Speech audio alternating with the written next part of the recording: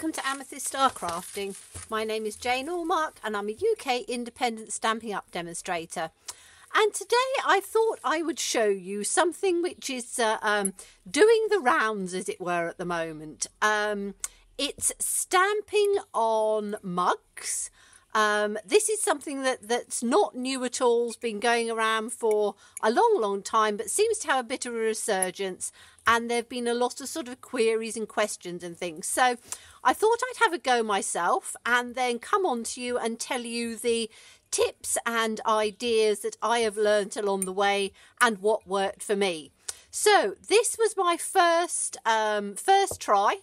It is a cheap mug, and that's what I'd suggest. The first thing you get is a cheap mug. Now, I got these from our local pound store.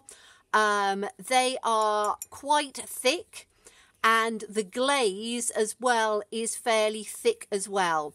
You want something that is cheap, purely because the glaze, when you put it in the oven, it will melt easier and the image goes on easier, rather than if you have a very thin bone china or something like that, it's more likely to crack.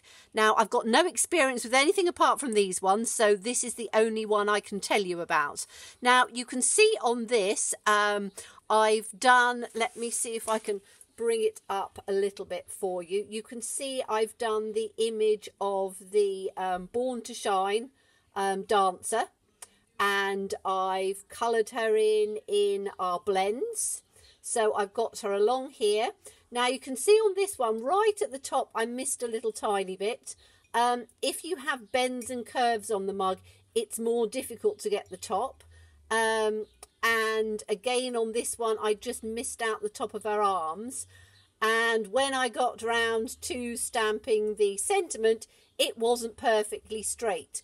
But as a whole, when I've shown this to people at work, because I took it into work, they were all really impressed. And as you can see, it's right inside. It's not going anywhere. So it is a very simple and easy thing to do. So I thought I would show you. And what you need, as I say, is a cheap mug. This mug, as I say, was from the pound store. First thing you need to do is to take off any labels and things that might be on it. There was a label on the bottom, there was a label on the side, and make sure that it is fairly clean. You then need Stazon. Stazon, very important. It's solvent ink based, so you want something which is alcohol and solvent, because that will help it when it goes into the oven. So we need that. You then need to choose whatever stamp set you want. To be quite honest, you can choose anything you want. So I thought I'd have a go at doing the lovely birds on the Free as a Bird. So we need to put it onto a fairly large block. And the reason behind that is that you are going to roll the image through. So let's sort of take it where we want it. It's going to roll across this way and come right the way through. So I'm going to do it. I'm going to have the mug holding this way. So I'm going to do it this way. And I want to take it from this piece sort of here and roll it. Okay, so we then need to use some Stazon cleaner. Stazon is something that once it's on your stamps, it doesn't like coming off, so you need a special cleaner for it. You can't sort of use water. So we're going to ink up the image really well. Now Stazon, you really need to work. It's a fabric pad, so you really need to work it well into the image, and I'm going to do it on both bits to make sure that I've got as much as I can. Okay, and then we are going to take the mug and position it on the side that we want it on. So I'm going to take it as near as I can up on here. And then you need to just press it and roll it. So you can do it quite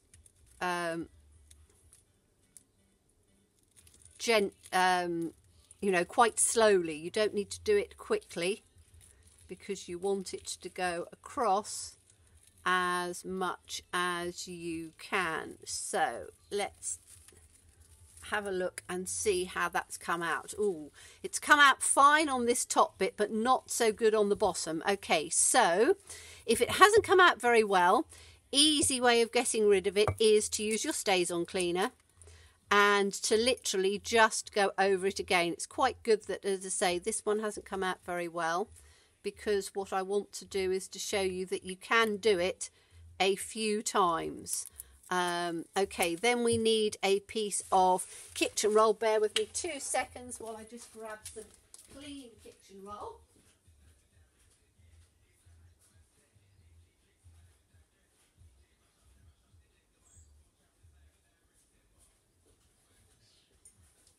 Okay, so I've got some clean kitchen roll. Excuse me for rushing off in the middle of this. Okay, and you can see you can quite easily clean it off. So you can do it a few times. My Stazon is getting a little old. So I do need to probably get a new one, but let's have another go.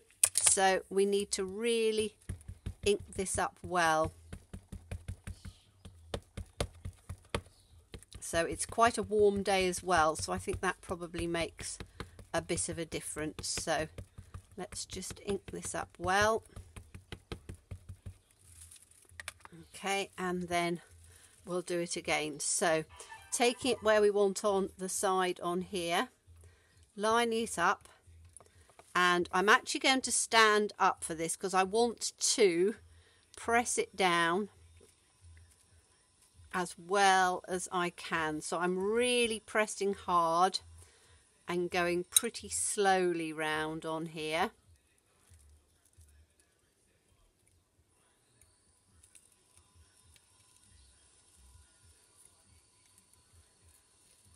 Let's see how that's come out. That should be better, let's hope. Yes, now you can see you've got a beautiful clear image across there.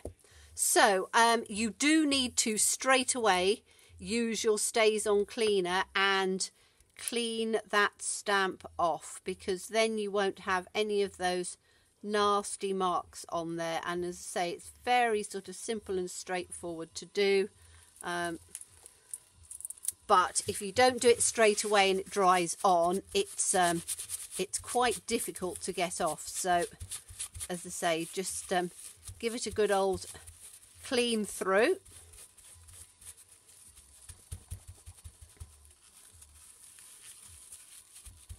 And as I say, I can do it a bit more afterwards, but as I say, it's really important to clean that stamp off straight away, because as I say, otherwise it does tend to stay on for a long time. Okay, so we now have this lovely image on here. Now, you can wait for it to dry in. I'm obviously not going to do that because we want to try and do it quite quickly.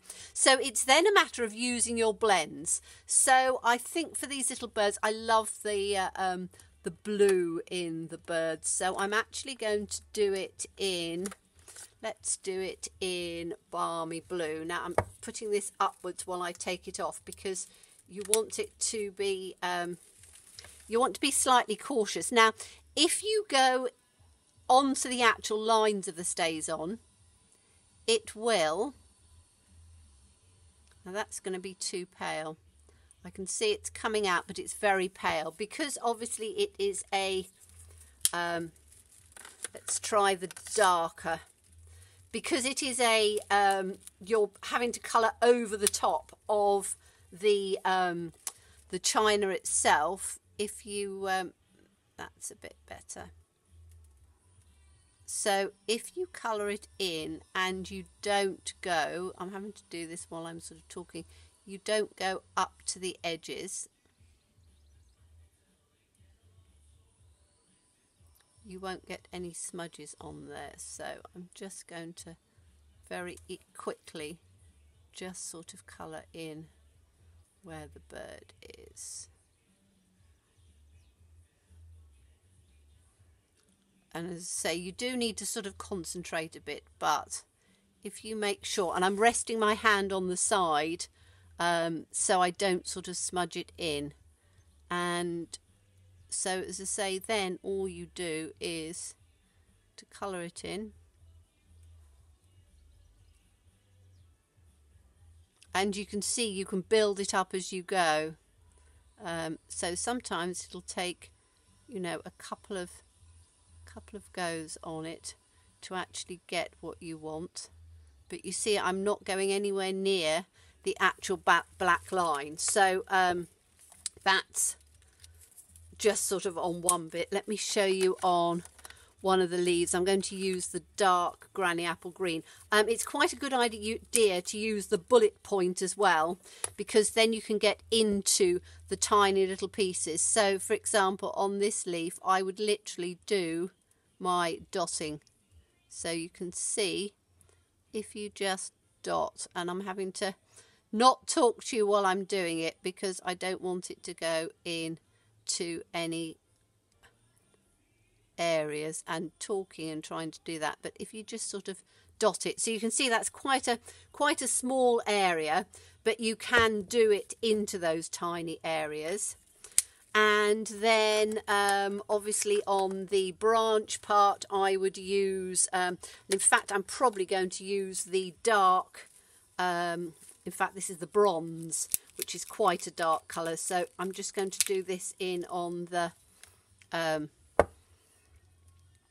branch bit here, so you can see. And again, you know, dot it up and down, or just do it sort of very gently and just build it up. So it'll take a little time to colour it, but you can see how it does. You can colour it in onto the image. And again, because I'm not rubbing it across where the Stazon is, it's not going anywhere. So as I say, I'm literally just dotting it and building it up. So spend some time in colouring it in. Use whatever image you want. It really doesn't matter as long as you've put it in on the Stazon. So let me just sort of bring that up a bit. You can see where I've started to do the colouring on there. You've got some blue on the birds. You've got some green on there. And then what you need to do is you need to put it into, let's get this one on here, because you need to leave it to dry for, well, I left it for this one, I left it for about half an hour because I didn't have a lot of patience, and I've heard that you should leave it for quite a long time, but half an hour was fine for me. Then what I did was I put it in the oven on a baking tray and put it in the oven so that the oven was cold. Then I turned the oven on. Now my oven goes up to about 350 degrees. It's an electric oven and it's UK, but you want it in a very hot oven. So the tip is put it in the oven on your baking tray when the oven is cold. Turn the oven on to very hot. So as I say, it was 350 as far as my oven would go. Leave it in there for 30 minutes. So once the oven has got to temperature, and for me it takes about, I don't know, 5-10 minutes for my oven to get to temperature. Once it's got to temperature, then leave it in for 30 minutes, turn the oven off, and then don't take it out until the oven has cooled. So for me that was another half an hour, 40 minutes. I took it out when it was still warm, but I didn't take it out when it was hot. And you can see it's gone right the way through. I was incredibly impressed with this, and I thought, what a great idea. So easy way of stamping on your mugs using Stazon and our stamping blends, and you can do whatever stamp set you want. You can do it as intricate as you want. As you can see, you know, this is quite an intricate little image, and even on her, bring it up so you can see it closer, even on her face you've got all of the detail on there, and I've even done the pink on her arms as well. So a great fun way to you know, make some projects, make some ideas for birthdays, Christmases, you know, fill them with sweets and stuff like that. For Easter, do them Christmas ones, all sorts of ideas. But our stamping blends work absolutely perfectly with this. And just remember to use Stazon ink. So thank you so much for watching me, and do look forward to seeing you again. Bye-bye.